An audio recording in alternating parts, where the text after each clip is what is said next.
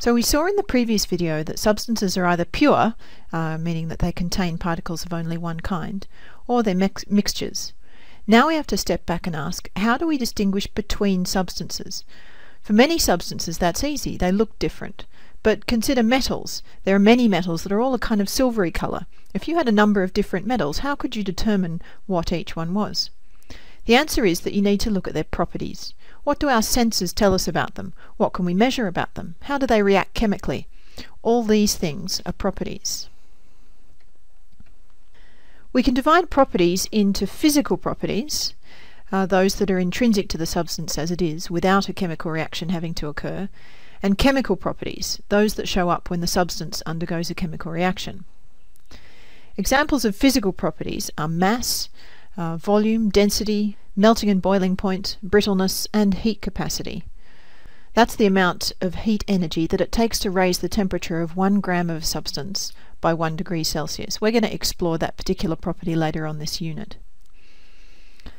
Chemical properties are things like reactivity, acidity, flammability, half-life for things that are radioactive, and toxicity.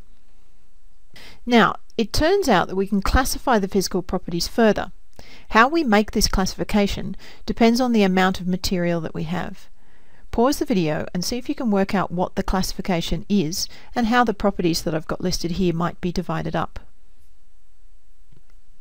Did you figure it out?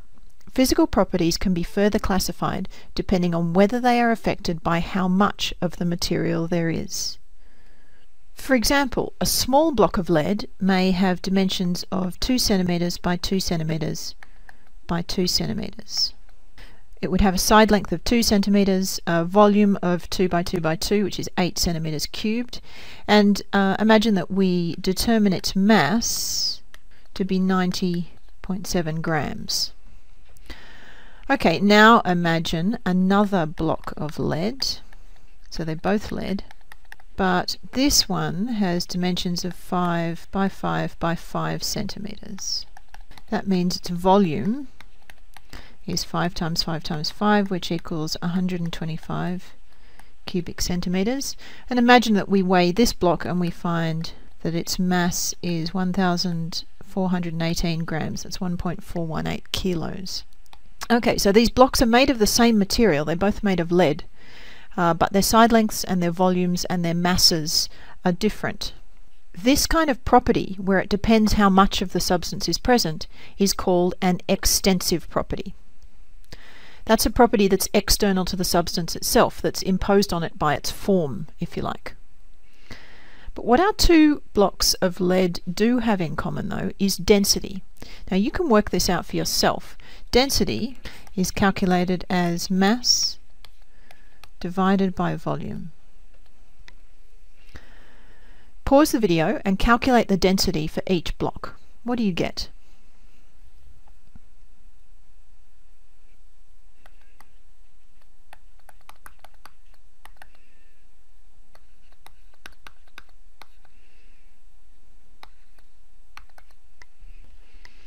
You get the same value.